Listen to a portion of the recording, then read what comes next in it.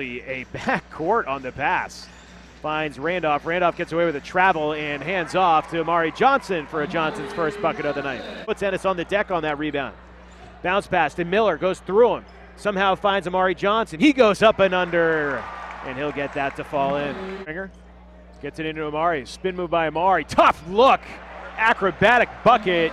And Omari Johnson gets it off the glass and in, and the Red Claws back up by 3. What's wrong with that? Stringer driving in, underneath the hoop, kicks it outside. Omari left open for 3, left side, got it.